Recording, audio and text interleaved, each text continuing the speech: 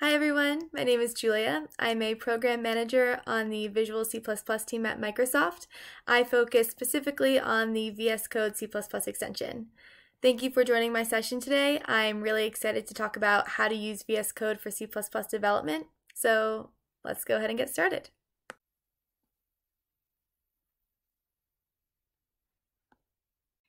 So I'll start by going over the topics that I'm going to talk about today. One thing is I want to show you the things that you can do with VS Code. The beauty of VS Code is that you can customize it to use it however you'd like, whether that is strictly as a lightweight text editor or as a full IDE with build and debug support. There are also a bunch of non-C++ specific features that VS Code has, such as the remote development extensions and the live share extensions, so I'm going to talk a little bit about those today as well. I will also talk about which tools we recommend for cross-platform development in VS Code. Cross-platform development is a super popular scenario these days, and VS Code is a great option for that because it can be run on Linux, Windows, and Mac OS.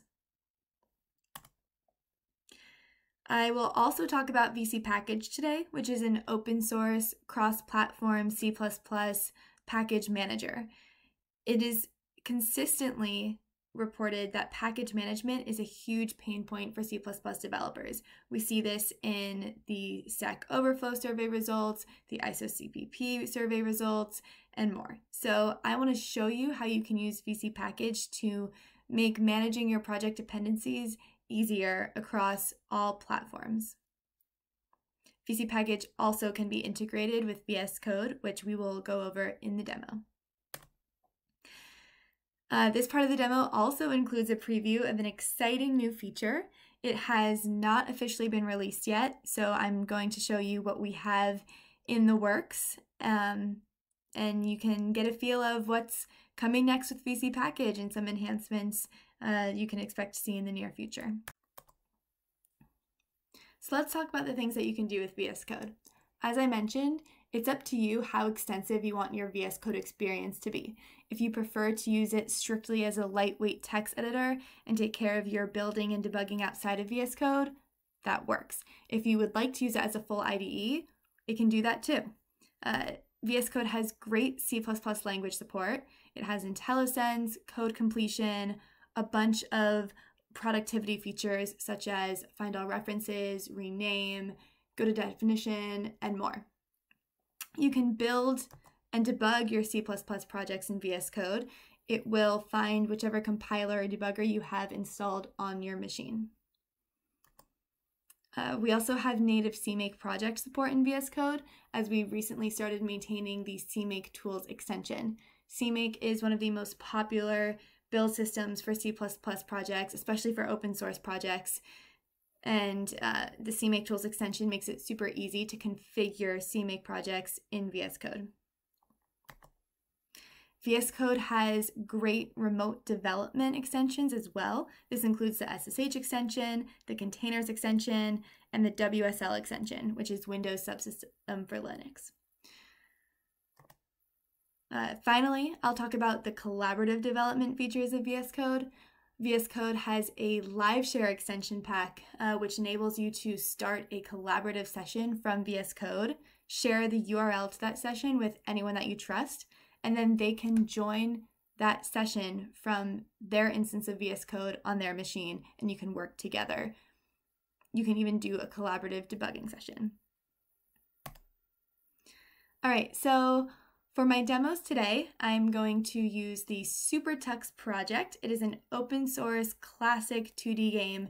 You can clone the GitHub repository, which is what I did. And SuperTux has a great community of developers that contribute new levels to the game. So it's a great open source project for demos because it is cross-platform. All right, let's get started. All right, so I have my SuperTux project open in VS Code on my laptop right now, and I'm going to show you some of the cool C++ language features that we have in VS Code. So let's start with the find all references. I want to find all references of this mstate variable here in my bad guy header file. So I can just do right click and then select find all references, or you can do Shift Alt F12 if you prefer to use the keyboard shortcut. And this will find both confirmed and not confirmed references for this variable. So a confirmed reference means it's not only a text match, it's also a semantic match. And non-confirmed references mean it's a text match, but it might not be a semantic match. It could be in a comment, in a string, in an inactive code block, etc. So here you can see in this references pane on the left, in the top section, these are all of my confirmed results. And down here, these are other references results that cannot be confirmed. So now let's do a rename. So let's say I want to rename this variable to xstate. So I can again do a right click and then select rename symbol from the context menu, or I can simply click F2, which will prompt me to rename the variable. All right, so I'm going to type in xstate, but I want to preview all of these changes before committing them. So I'm going to do Shift Enter to preview. And again, this is doing a find all references before showing me the references that will be renamed.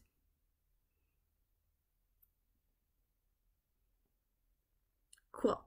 So in this Refactor Preview tab, I can look at all of the references that are candidates for my rename and select which ones I want to include or exclude in my changes. So let's go ahead and go through these. And then once you feel good about the changes that you are committing, you can just select this check mark right here to apply refactoring. All right, so now I'll show you go to definition. Go back to my files. All right, so let's say I want to know where this set flip function is defined. So I will do a right click and select go to definition, or you can just do F12 for the keyboard shortcut. And you can also go to declaration, so I will show you that as well. And this should take me to the header file. There we go. It's also worth calling out that if you want to see the definition or the declaration, but you don't want to actually navigate to a new file, then you can use the peek capability by doing Control-click, selecting peek from the context menu, and then let's do peek definition. There we go. So this gives me a little preview of where this is defined without actually taking me to that file.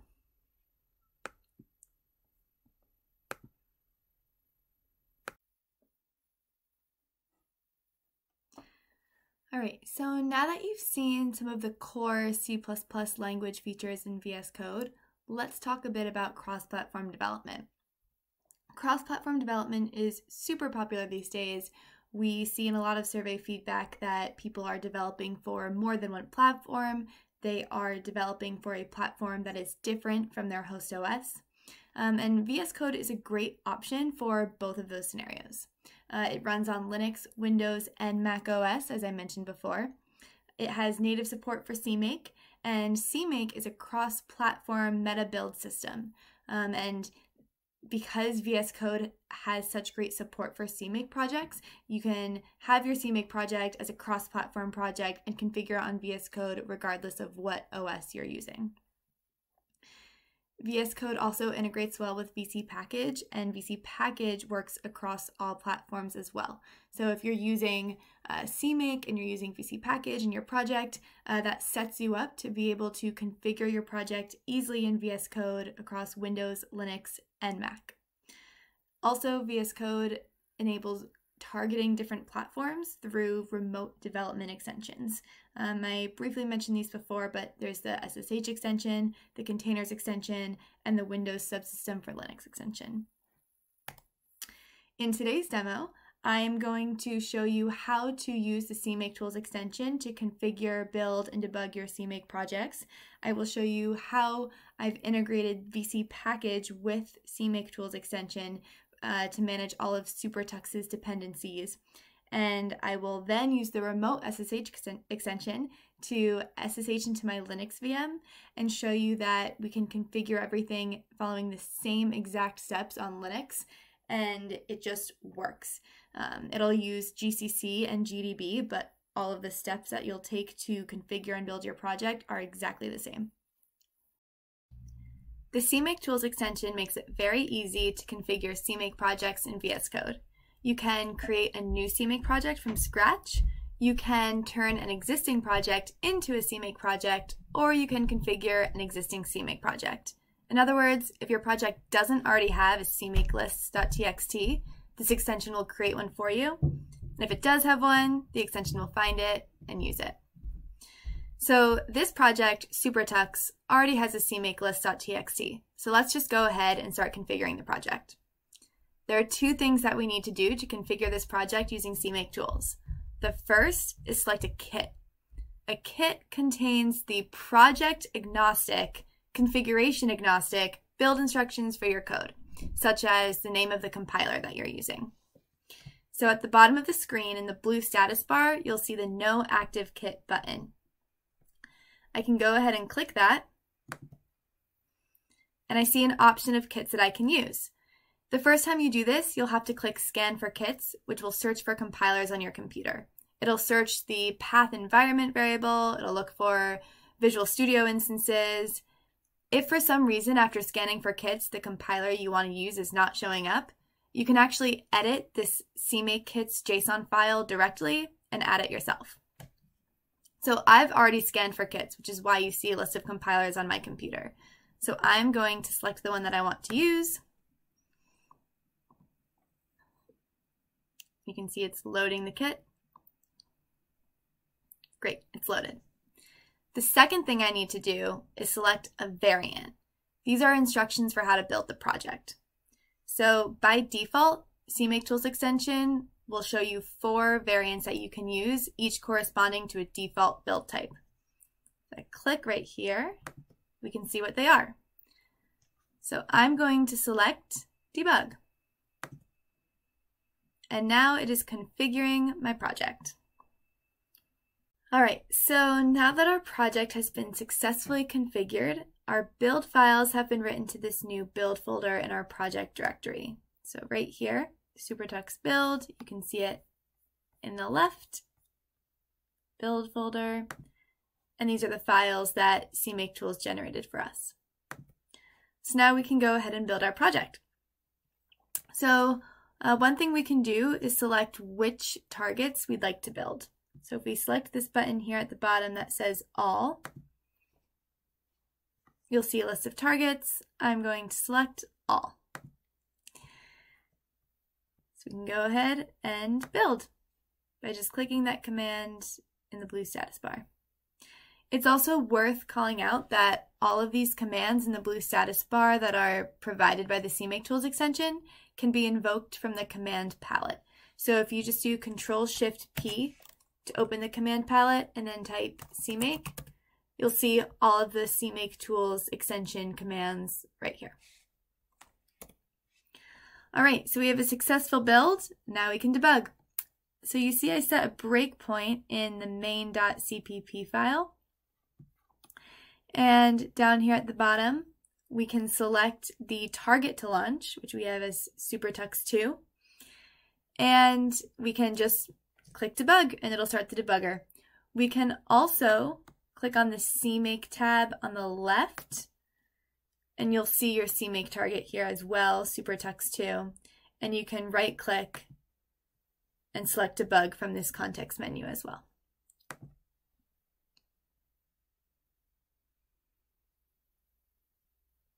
All right, so now we have launched the debugger and you can see it's stopping at the breakpoint that I set.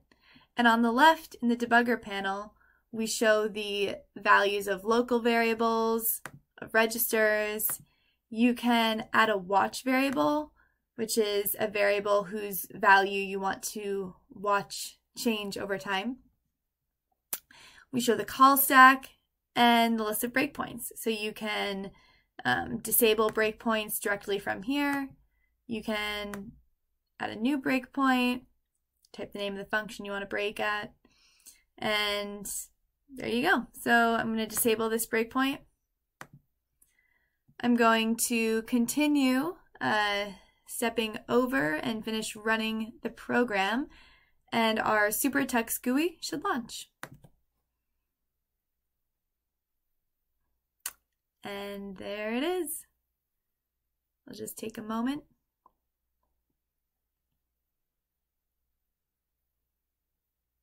There we go. All right, so there we have our game. So we just successfully built and run SuperTux in VS Code using the CMake Tools extension, and those are the general steps for configuring a CMake project in VS Code. So now let's take it one step further and look at how we integrated VC Package with CMake Tools to manage all of SuperTux's dependencies. So first I'll give you a little bit of information about VC Package. VC Package is a cross-platform command line package manager for C++. There are over 1,300 libraries supported in the VC Package catalog across Windows, Mac, and Linux. It is open source, and there are a bunch of benefits to using VC Package to manage your C++ packages. First is it simplifies the acquisition and installation of third-party libraries. All you need to do is run VC Package, install, and then the name of the library from the command line. Also, the libraries are all routinely tested against each other for compatibility to ensure a high-quality catalog. The last thing I'll mention is that you can integrate CMake with VC Package so that CMake can find all packages that were installed through that instance of VC Package when configuring and building your project. Installing VC Package is very simple, and it is the same experience on Linux, Mac, and Windows. The first thing you'll do is clone the GitHub repository. You can see the link in the slide. Then you run the bootstrapper in the VC Package root folder. And finally, you can run VC Package integrate install to integrate VC Package with Visual Studio and VS Code. So let's take a look at how this works with SuperTux. All right, so as I mentioned in the slides, once you clone the VC Package GitHub repository and bootstrap it, you can run VC Package integrate install to integrate VC Package with VS Code. So let me show you what that looks like.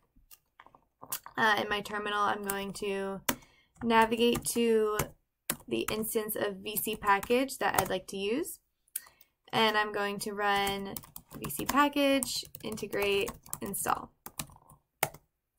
So now this integrates VC Package, this specific instance of VC Package with VS Code so that VS Code can use it for configuring IntelliSense for source files. It also tells you what you need to set the CMake toolchain file path to be such that CMake can find the packages installed with this instance of VC Package by invoking the find packages command. So in order to hook this up with the CMake Tools extension, we just need to edit the CMake toolchain file property for the CMake Tools extension. And we can do that in the workspace settings JSON. So the workspace settings JSON lives in the .vs code folder for your project. If you don't see it, that just means you haven't configured any workspace specific settings yet, and you can get there from the command palette. So let's do Control-Shift-P. Typing preferences, open workspace settings. So this opens a UI where you can edit settings for your workspace. You can also edit settings at the user level, and you can edit settings specific to the extensions that you're using. So we're interested in the CMake Tools configuration settings. So some of these settings you can edit directly in the UI. Others you'll see it'll tell you to edit in settings.json. So that's what we did in order to set the CMake toolchain file path. So I can show you that. Here we go, CMake configure settings. So I had just clicked edit in settings JSON, and it created this CMake configure settings object, where I specified the CMake toolchain file path, and I added the VC package build property and marked it as on. So how VC package works today is customers have to manually install all of their project dependencies using VC package and configure them so that CMake can find them. We're working on a new feature, which we are very excited about, and it has not officially been released yet, but I'm going to demo what we currently have in the works right now so you can get a feel of where VC package is heading and some enhancements that are coming soon. So this new feature is a manifest file and in your project folder, so a vcpackage.json file that lists all of your project dependencies. And then VC package will detect that VC package JSON file and take care of installing all of the listed dependencies, any dependencies that those libraries have, and configuring them so that CMake can find them all automatically. And I'll show you what that looks like. So we have this VC package JSON file for SuperTux. So these are all of the dependencies that SuperTux has. And so yeah, as VC package exists today, you would have to go in and manually install these, VC package install each of these packages. But the new experience is that from your project directory, so let me navigate to my project directory, I can call VC package, so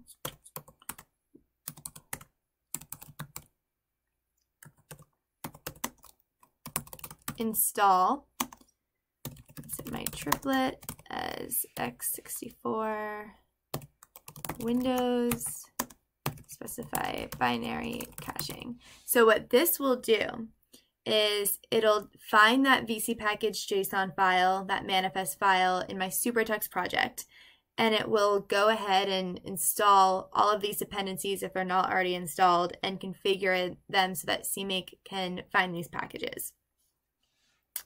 So let's click enter.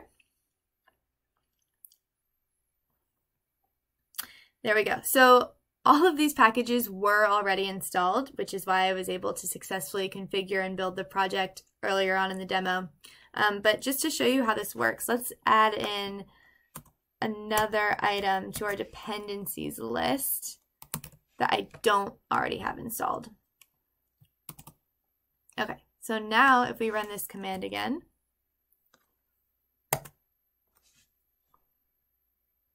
there we see that it builds the FMT package, and it's using the cached binary package, which makes it faster, and installs it. And yeah, it's as easy as that. So this is a really great new feature that we're excited about because it makes it really easy to just share this manifest file in your project, and then anyone who's using this project can just run the VC package command from their command line, and it will take care of installing all of the dependencies and configuring them with CMake. It's a very automated, seamless experience, and we're very excited about it.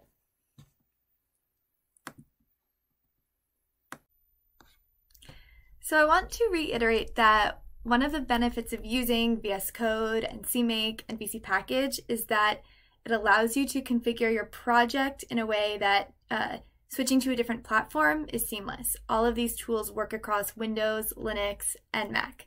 So I just showed you how it works on Windows. Now I'm going to use the VS Code remote SSH extension to SSH into my Linux VM and show you that it works the same on Linux.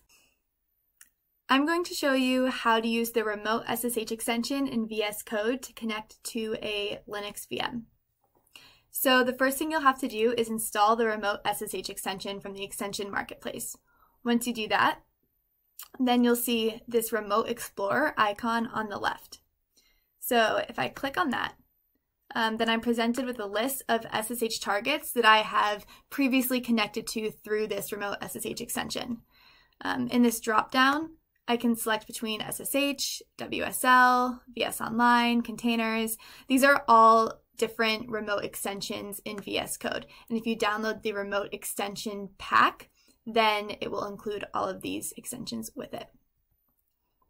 So I'm going to connect to this host right here. I could also add a new one by clicking on this plus sign, but this one down here, this is where my SuperTux project is. So let's open a new window.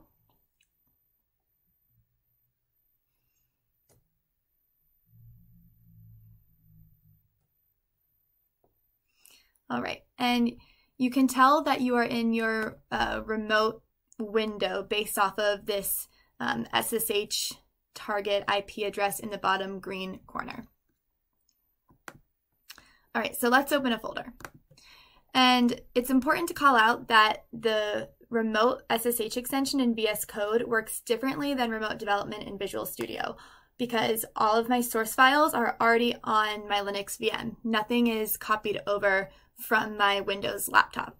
So before this demo, I had connected to the Linux VM and cloned the SuperTux GitHub repository. So let's open that.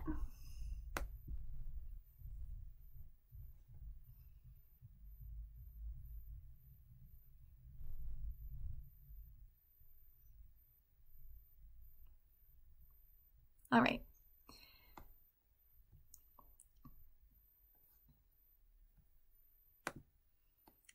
There we go. And you can see that IntelliSense is working properly on my Linux VM. So we can start by making sure that all of the project dependencies are installed on this VM by running the vc package install command. It has the vc package JSON manifest file right here. Lists all the dependencies. So all we need to do is run this command, vc package install binary caching, from my project folder. And there we go. All of these packages are installed. So then we can just follow the same steps to configure the project using CMake Tools. You'll notice that when I select a kit, these are all compilers that are found on my Linux VM. So this time I am using GCC. So let's configure.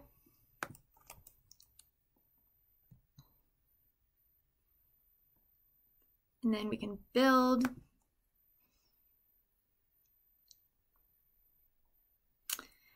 And we can debug. And this time it'll use GDB, which you can see right there, executing GDB.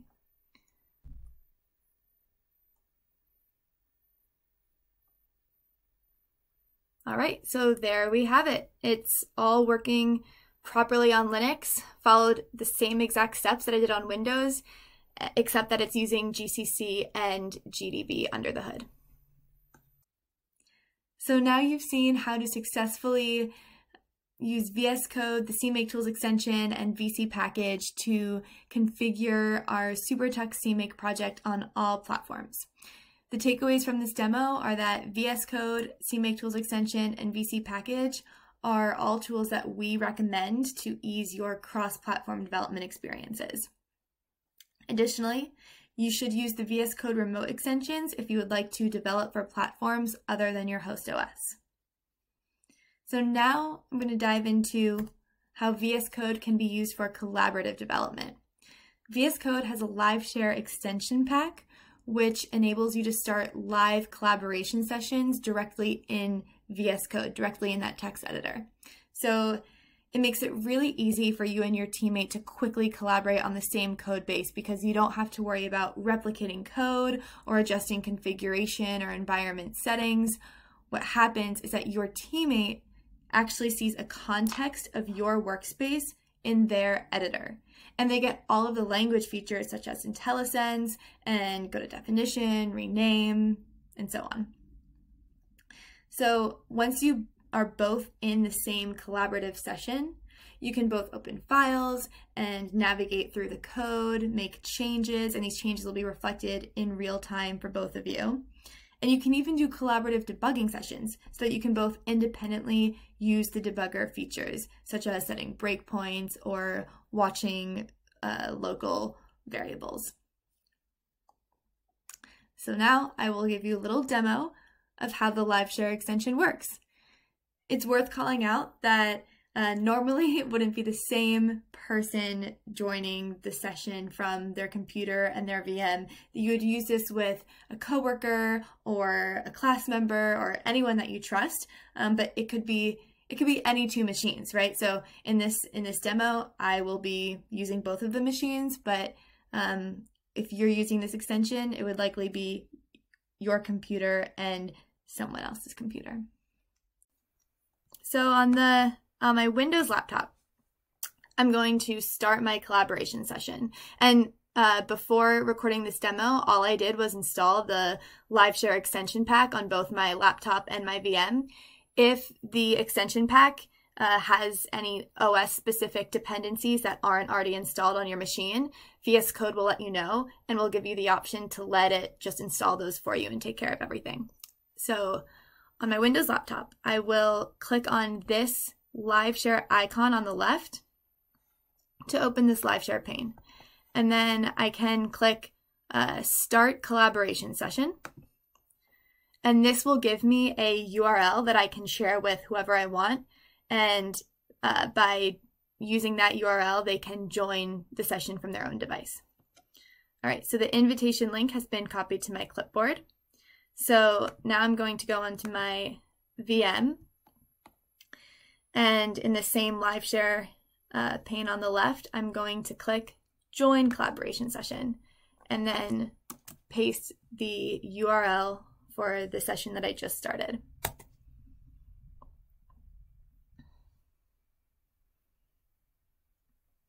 Okay, so this is just joining the LiveShare session from my VM.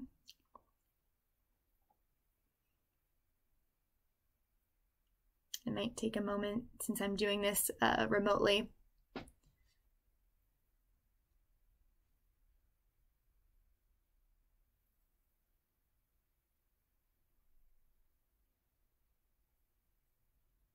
There we go.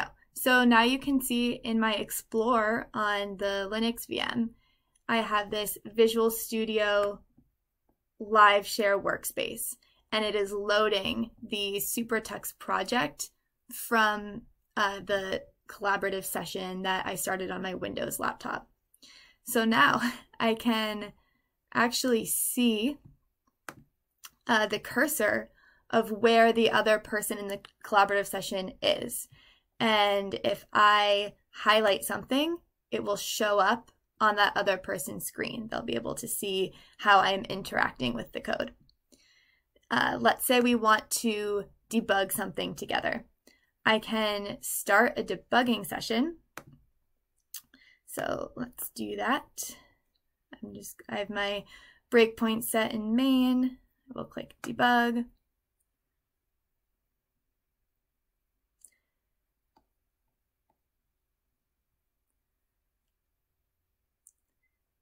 And you can see it launched the debugger in both my Windows laptop and my Linux VM. So here I can debug with my coworker directly from my own instance of VS Code. As we wrap up our session today, I want to talk a little bit about what's coming next for VC Package and for the C++ extension in VS Code. So there are a few enhancements that we're currently working on for VC Package. The first is support for a manifest file, which is the vcpackage.json that I demoed for you today. We're also working on a first-class experience for managing private libraries with VC Package. Customers will also be able to bring in additional libraries outside of what's supported in the catalog. VC Package will use binaries to update rather than pulling from source every time. And we also will support versioning, which means you can specify exactly which version of a package you would like to use. So if your project has a dependency on an older version of a package, that's fine, you'll be able to use that.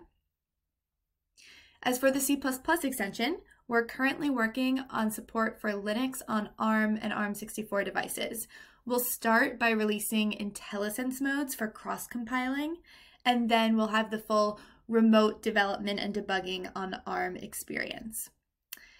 If you are interested in when these features are being released, you can stay tuned to the C++ team blog. As I said, these are things that we are currently working on and planning for, so I don't have specific dates to give you today. So the best thing you can do is just check the C++ team blog for announcements of new features. And that is the link to the blog in the slide.